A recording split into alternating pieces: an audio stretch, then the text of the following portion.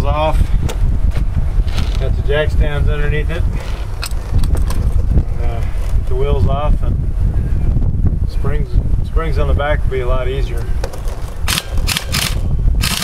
What we gotta do is release the back of the rear sway bar, which are 17mm bolts.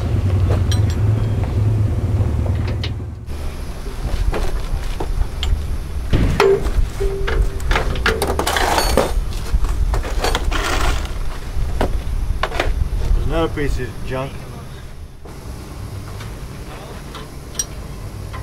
So what Kep's got so far, he's released the bottom shock mount so that the axle will drop all the way down, and now he's taken the bolts out from the retaining strap on the bottom of the spring so that we can pull the spring out. This spring should basically fall out.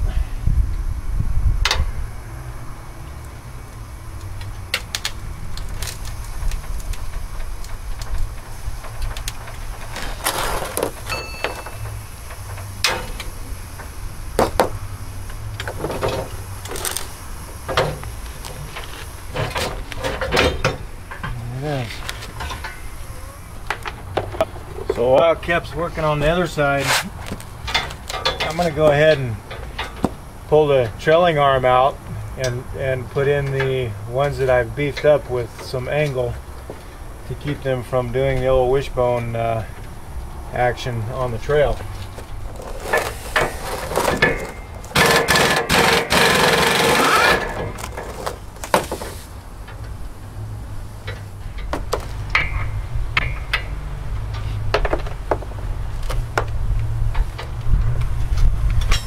Once again, the big bolt in the front of the trailing arm is 30mm, and this back bolt and nut are 15/16. Gotta love that English ingenuity. Let's use a little bit of everything, make everybody happy.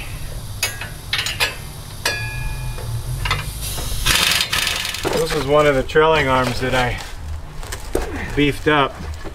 It's just a standard trailing arm, and I welded in a piece of 3/16 angle underneath so that when it's in there, it's going to prevent it from bending, wishboning, like we've seen some do. Unfortunately, it doesn't do anything about the angle. That's a future fabrication I'm going to do to correct the angle on it so that it's not such a steep angle going into the bushing. And go ahead and get this in.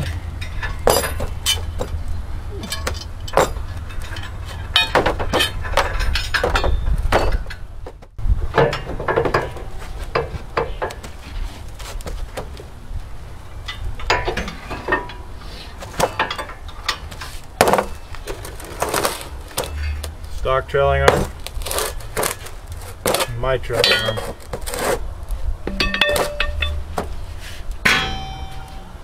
Alright.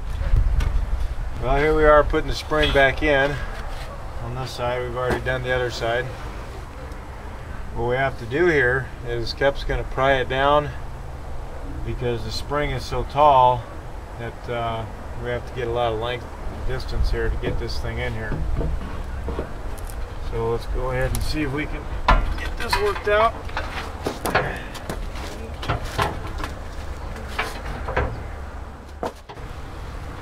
Well, that part's in. Now we have to put in the ever so controversial rear block. Nobody seems to like them, they don't bother me.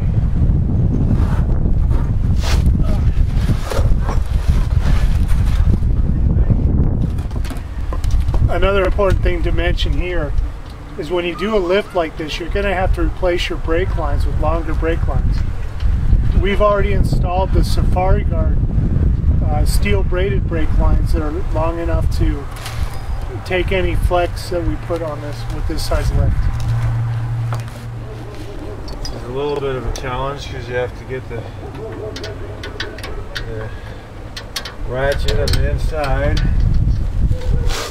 Not enough room for the ratchet underneath.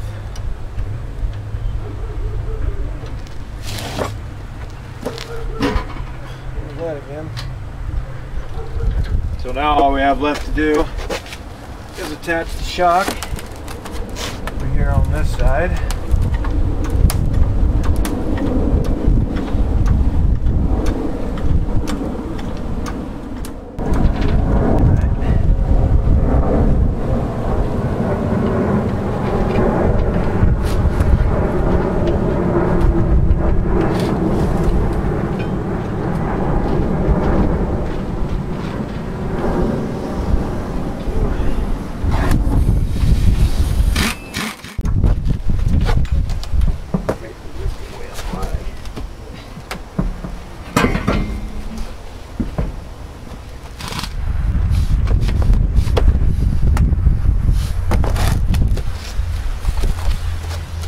We just need to put the other wheel on and tighten up the lugs.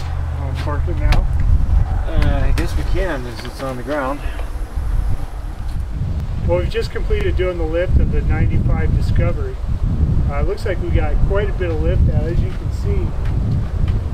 If you compare it to the shots we took before we started, it is quite a lift. Yeah, I believe the stock height from the hub, center hub to the fender well is 18 inches, and we're now at 23 inches. So, you know, you can do the math on that. What's that, 5 inches? 5 inches. So that's the Safari Gard 350 springs on the D1. It gives you about 5 inches of lift. And I did use the blocks in the back to bring the back up in a little bit to kind of level it out. Still have the bumpers to put on, which is probably going to drop it back down, I don't know, half an inch maybe. This was a big step today, though. We've taken this truck off-road before, and one of the things that was missing, still a capable truck, but it just needed that little bit of extra clearance. Yeah. And we definitely got that now. Yeah, the clearance is definitely a factor. So, anyway, I think we're ready for a test drive. Next time you guys see this truck, it'll be off-road. That's right. We'll see you next time on Discoveries Off-Road.